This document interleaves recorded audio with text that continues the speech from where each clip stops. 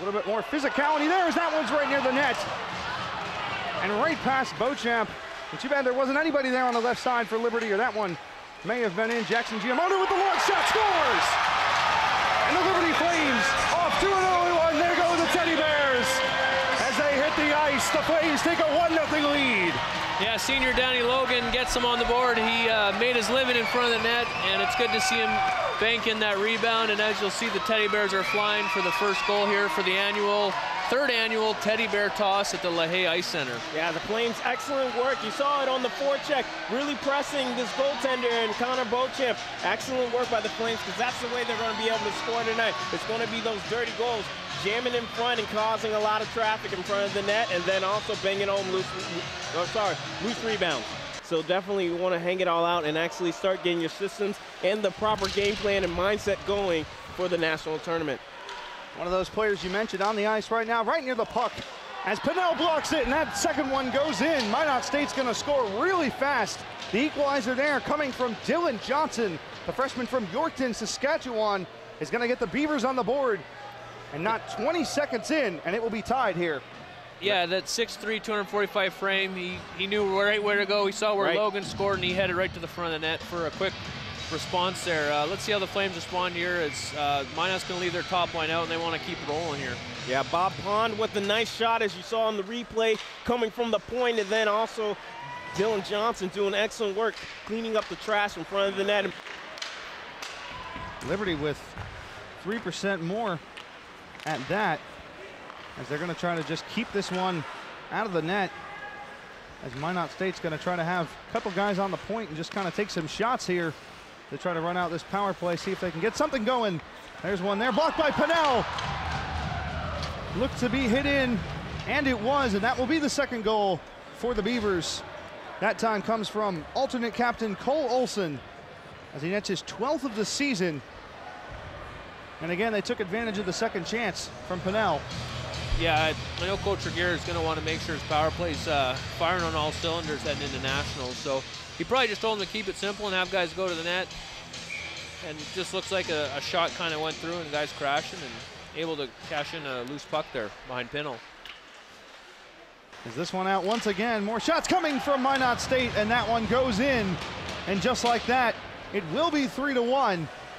Dylan Johnson is second of the night. He's a big presence in front, and he seems to be has a knack for that net there. And again, he's found the net twice here in the first period, so he doesn't mind coming to Liberty and playing by the looks of it. Yeah, the Flames definitely got to find a way of weathering this storm, as you're starting to see the morale really leave the building. And after that first goal for the Flames, really saw the spirit lift up, and you see Jeff Becker right there not really happy with the play that's happening, and also by the calls by the ref, still screaming at the ref as he skates by.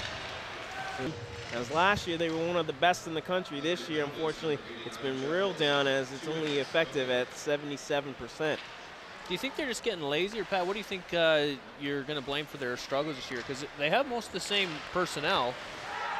As a goal goes in there, personnel for Minot State taking advantage of the power play, and it's going to be 4-1, 44.9 seconds here in the first period, and it's been all Beavers, 4 straight now, as the momentum turns. Let me see a replay on that one. Yeah, take another look. Nice cycling by the Beavers, working it around, and Yano, he just comes streaking in. No one's even watching him. Everyone's puck watching, unfortunately, and that's how he's able to sleep through the defense, unguarded and unmatched, and wide open shot, and Pinnell's out of position, unfortunately. An opportunity there, Pinnell hits it up and over, and a man was right in front of him, but he was aware as another one fires off from the point. Who's run on that one? As that one ultimately almost looked like it was going to go in for Minot State. And now another pile up, this time on the other side of the ice. As you saw some early Beaver celebrations there. Yeah, they're calling this a goal here. All right. It went in, and then he kind of piled up on him. And this Beavers offense, I mean, there hasn't been a whistle on. You just see a relentless attack, and again, you see the puck go in right past him there. pileup ensues. However, they had about 4 minutes here where they just been grinding down the Flames, and were able to come out with a cycle and a goal there. And I don't even know if they're going to come out of that, but I think that game is going to tear both those teams down to where they're not going to have anything left in the tank come day 4. Would that be the quarterfinal match potentially? Ohio versus Stony Brook. That is correct, and that's a tough. Okay. Here's one here, and the shot there by Hayes goes in, and Liberty is back on the board. The crowd comes alive here early into the 3rd period, and Zachary Hayes, the freshman, able to get it in for the Liberty Flames. Nice breakaway goal there by Hayes. You're not going to catch Beauchamp on the first shot many times, but Hayes was able to bury it there with a nice low shot. No mistake there. Yeah, we talked about Zach Hayes coming in 2nd semester. Really done excellent work at power forward for this team. Great scoring ability that he has, and he just gets behind the D and right through. Just sneaks it right behind Beauchamp. Misplayed the puck. And now Mr. 22 gets his 3rd of the season. Not for Teddy Bears anymore. That was just for the first goal. As this one's tracked down by Hughes on the other side of the goal. And now Minot's going to bring pressure of their own. That one's hit out by Street.